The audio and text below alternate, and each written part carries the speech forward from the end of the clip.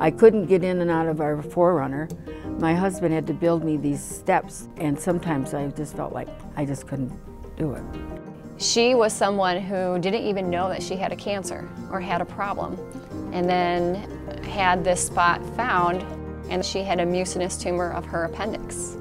What I had to have was heated chemo that they put in my abdominal region. A lot of people have never even heard of HIPEC before, and HIPEC actually stands for Heated Intraperitoneal Chemotherapy. It is just so exciting that it can offer good results, long-term outcomes to patients who have very few other options. Oh, it really helped. I just needed that. Now I'm doing great. I'm walking without my walker. I can get in and out of the truck. I can get in and out of the house. And I play the piano till wee hours of the morning. I really enjoy it.